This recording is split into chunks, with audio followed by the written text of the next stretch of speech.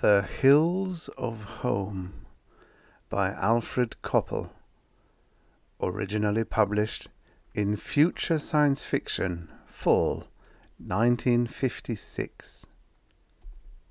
Narrated by Tom Trussel. The river ran still and deep, green and grey in the eddies, with the warm smell of late summer rising out of the slow water.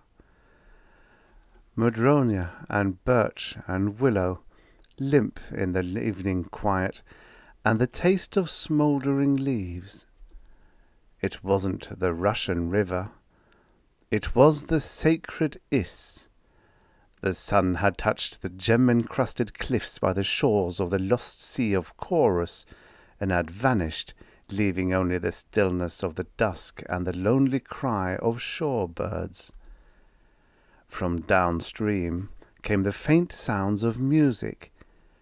It might have been a phonograph playing in one of the summer cabins with names like Polly Ann Roost and Patches and Seventh Heaven, but to Kimmy it was the hated cry of the father of Therns calling the dreadful plant men to their feast of victims born into this Valley Dor by the mysterious Iss.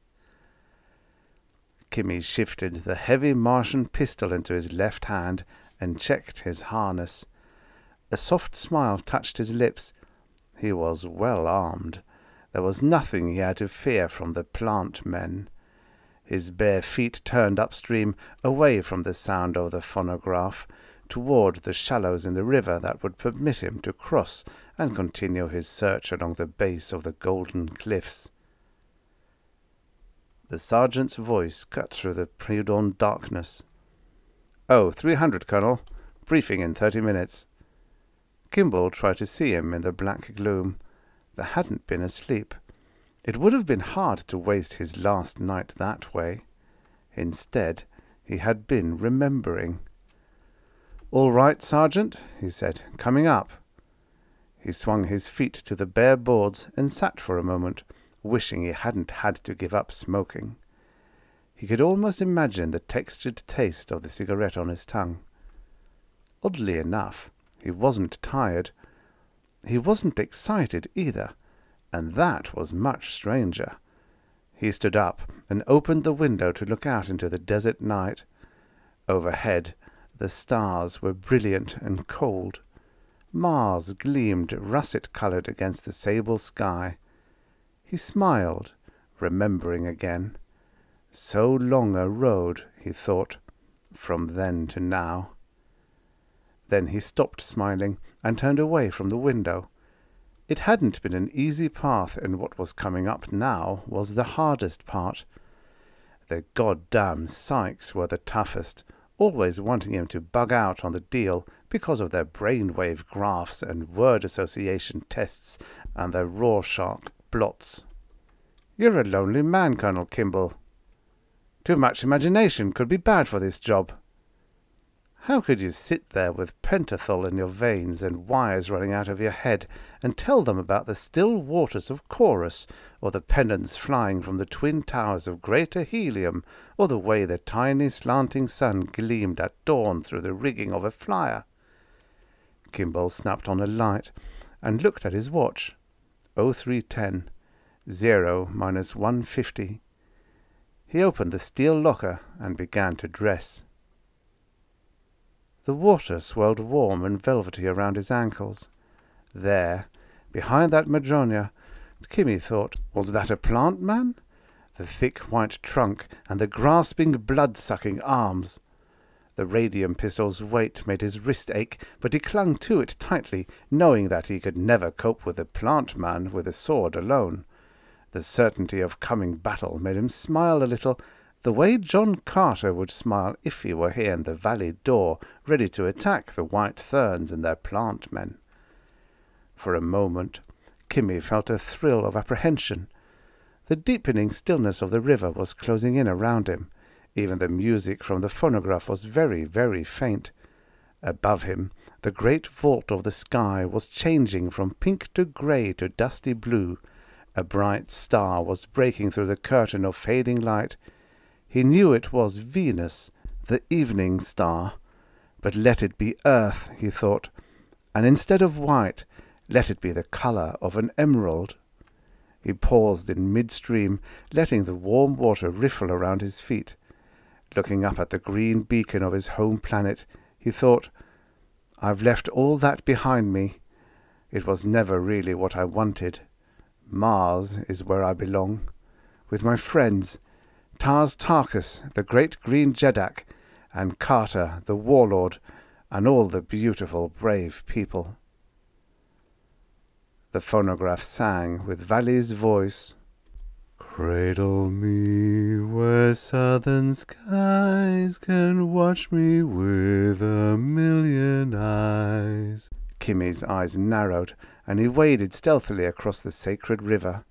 That would be Matai Shang, the father of holy Therns, spreading his arms to the sunset and standing safely on his high balcony in the golden cliffs while the plant men gathered to attack the poor pilgrims Iss had brought to this cursed valley. Sing me to sleep, lullaby of the leaves, the phonograph sang. Kimmy stepped cautiously ashore and moved into the cover of a clump of willows. The sky was darkening fast. Other stars were shining through. There wasn't much time left. Kimball stood now in the bright glare of the briefing shack, a strange figure in blood-coloured plastic. The representatives of the press had been handed the mimeographed releases by the PRO, and now they sat in silence, studying the red figure of the man who was to ride the rocket. They were thinking, why him? Out of all the scores of applicants, because there are always applicants for a sure-death job, and all the qualified pilots, why this one? The public relations officer was speaking now, reading from the mimeoed release as though these civilians couldn't be trusted to get the sparse information given them straight without his help, given grudgingly and without expression. Kimball listened, only half aware of what was being said. He watched the faces of the men sitting on the rows of folding chairs, saw their eyes like wounds, red from the early morning hour and the murmuring reception of the night before in the officers' club. They are wondering how I feel, he was thinking, and asking themselves why I want to go. On the dais nearby, listening to the PRO, but watching Kimball, sat Steinhardt, the team analyst. Kimball returned his steady gaze, thinking, they start out burning with desire to cure the human mind and end with the shadow of the images. The words become the fact, the therapy the aim. What could Steinhardt know of longing? No, he thought, I'm not being fair. Steinhardt was only doing his job. The big clock on the back wall of the briefing shack said 3:55, 0 minus 1 hour and 5 minutes. Kimball looked around the room at the pale faces, the open mouths. What have I to do with you now? He thought. Outside, the winter night lay cold and still over the base. Floodlights spilled brilliance over the dunes and the scrubby earth, high fences casting laced shadows across the burning white expanses of ferro-concrete. As they filed out of the briefing shack, Steinhardt climbed into the command car with Kimball. Chance or design? Kimball wondered. The others, he noticed, were leaving both of them alone. We haven't gotten on too well, have we, Colonel? Steinhardt observed in a quiet voice. Kimball thought. He's pale-skinned and very blond. What is it that he reminds me of? Shouldn't there be a diadem on his forehead? He smiled vaguely into the rumbling night. That's what it was. Odd that he should have forgotten. How many rocket pilots, he wondered, were weaned on Burroughs's books, and how many remembered now that the Thern priests all wore yellow wings and a circlet of gold with some fantastic jewel on their forehead. We've done as well as could be expected, he said. Steinhardt reached for a cigarette and then stopped, remembering that Kimball had had to give them up because of the flight. Kimball caught the movement and half smiled. "I didn't try to kill the assignment for you, Kim," the psych said. "It doesn't matter now." "No, I suppose not." "You just didn't think I was the man for the job." "Your record is good all the way. You know that," Steinhardt said. "It's just some of the things." Kimball said, "I talked too much." "You had to." "You wouldn't think my secret life was so dangerous, would you?" the colonel said, smiling. "You were married, Kim. What happened?" "More therapy?" "I'd like to know. This is for me." Kimball shrugged. "It didn't work. She was a fine girl, but she finally told me it was no go. 'You don't live here,' was the way she put it." "She knew you were a career officer. What did she expect?" "That isn't what she meant. You know that." "Yes," the psych said slowly. "I know that." They rode in silence across the dark base, between the concrete sheds and the wooden barracks. Overhead, the stars like dust across the sky. Kimball, swathed in plastic, a fantastic figure not of Earth, watching them wheel across the clear, deep night. "I wish you luck, Kim," Steinhardt said. "I mean that." "Thanks." Vaguely, as though from across a deep and widening gulf. "What will you do?" "You know the answers as well as I," the colonel said impatiently. "Set up the camp and wait for the next rocket, if it comes." "In 2 years." "In 2 years," the plastic figure said. Didn't he know that it didn't matter? He glanced at his watch. 0 minus 56 minutes. "Kim," Steinhardt said slowly, "there's something you should know about. Something you really should be prepared for." "Yes?" Disinterest in his voice now, Steinhardt noted clinically. "Natural under the circumstances? Or neurosis building up already?" "Our tests showed you to be a schizoid. Well compensated, of course. You know there's no such thing as a normal human being. We all have tendencies toward one or more types of psychoses. In your case, the symptoms are an overly active imagination, and in some cases, an inability to distinguish reality from, well, fancy." Kimball turned to regard the psych coolly. "What's reality, Steinhardt? Do you know?" The analyst flushed. "No, I didn't think so." "You lived pretty much in your mind when you were a child," Steinhardt went on doggedly. "You were a solitary, a lonely child." Kimball was watching the sky again. Steinhardt felt futile and out of his depth. "We know so little about the psychology of space flight, Kim."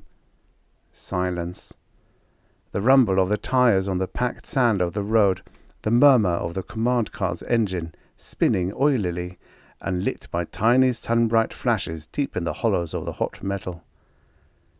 "You're glad to be leaving, aren't you?" Steinhardt said finally. "Happy to be the first man to try for the planets?" Kimball nodded absently, wishing the man would be quiet. Mars, a dull, rusty point of light low on the horizon, seemed to beckon. They topped the last hillock and dropped down into the lighted bowl of the launching site. The rocket towered, winged and monstrously checkered in white and orange against the first flickerings of the false dawn.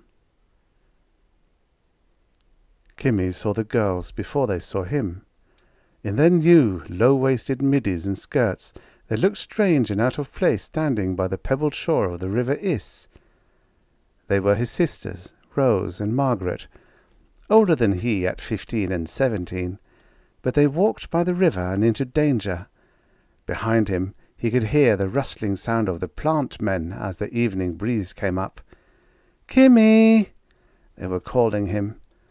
In the deepening dusk their voices carried far down the river. "Kimmy!" He knew he should answer them, but he did not. Behind him he could hear the awful plant men approaching. He shivered with delicious horror. He stood very still, listening to his sisters talking, letting their voices carry down to where he hid from the dangers of the Valley of Dor.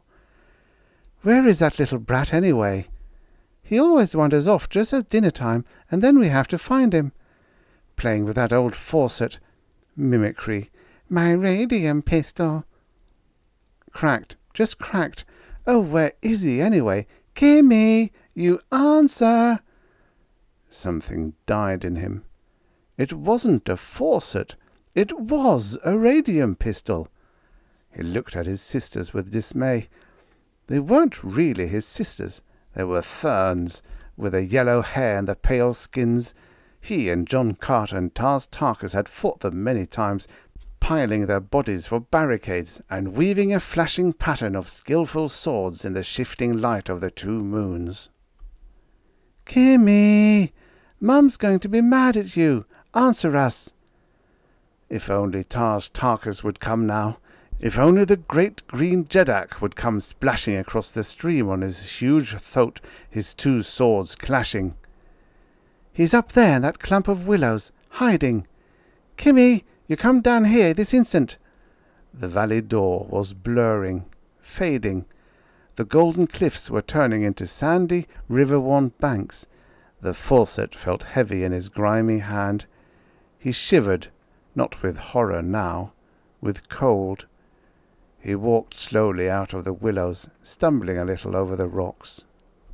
He lay like an embryo in the viscera of the ship, protected and quite alone. The plastic sack contained him, fed him, and the rocket, silent now, coursed through the airless deep like a questing thought. Time was measured by the ticking of the telemeters and the timers, but Kimball slept insulated and complete. And he dreamed. He dreamed of that summer when the river lay still and deep under the hanging willows. He dreamed of his sisters, thin and angular creatures as he remembered them through the eyes of a 9-year-old. And his mother, tall and shadowy, standing on the porch of the rented cottage and saying exasperatedly, "Why do you run off by yourself, Kimmy? I worry about you so." And his sisters, playing with his wooden swords and his radium pistol and never wanting to take his nose out of those awful books. He dreamed of the low, beamed ceiling of the cottage, sweltering in the heat of the summer nights, and the thick longing in his throat for red hills, and a sky that burned deep blue through the long, long days, and canals clear and still. A land that he knew somehow never was, but which lived, for him, through some alchemy of the mind. He dreamed of Mars. And Steinhardt, "What is reality, Kimmy?" The hours stretched into days, the days into months. Time wasn't. Time was a deep night and a star-shot void, and dreams. He awoke seldom. His tasks were simple. The plastic sack and the tender care of the ship were more real than the routine jobs of telemetering information back to the base across the empty miles, across the rim of the world. He dreamed of his wife. "You don't live here, Kim." She was right, of course. He wasn't of Earth. Never had been. "My love is in the sky," he thought, filled with an immense satisfaction. And time slipped by, the weeks into months. The sun dwindled, and Earth was gone. All around him lay the stunning, star-dusted night. He lay curled in the plastic womb when the ship turned. He awoke sluggishly and dragged himself into awareness. "I've changed," he thought aloud. "My face is younger. I feel different." The keening sound of air over the wings brought a thrill. Below him, a great curving disk of reds and browns and yellows. He could see dust storms raging and the heavy darkened lines of the canals. There was skill in his hands. He righted the rocket, balanced it, began the tricky task of landing. It took all of his talent, all of his training. Ponderously, The ship settled into the iron sand. Slowly, the internal fires died. Kimball stood in the control room, his heart pounding. Slowly the ports opened. Through the thick quartz he could see the endless plain, reddish-brown, empty, the basin of some long-ago sea. The sky was a deep, burning blue with stars shining at midday at the zenith. It looked unreal, a painting of unworldly quiet and desolation. "What is reality, Kimmy?" Steinhardt was right, he thought vaguely. A tear streaked his cheek. He had never been so alone. And then he imagined he saw something moving on the great plain. He scrambled down through the ship, past the empty fuel tanks and the lashed supplies. His hands were clawing desperately at the dogs of the outer valve.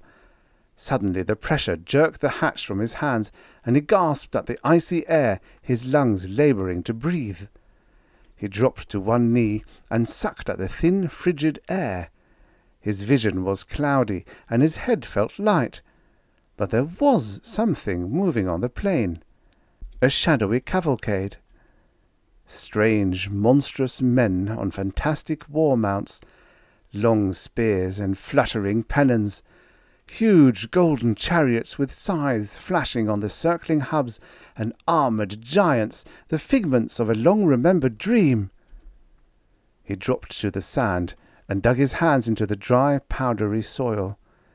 He could scarcely see now, for blackness was flickering at the edges of his vision, and his failing heart and lungs were near collapse.